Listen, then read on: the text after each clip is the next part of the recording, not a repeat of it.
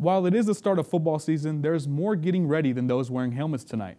As athletes prepare for a new year, so do student musicians. Now, Angelo State University's Ram Band Drumline has spent the past 9 days in the sun rehearsing for their first home game of the season. This year's halftime show will honor women in music like Dolly Parton and Whitney Houston. The students, we're a family. We become a family over these last 9 days, and we do.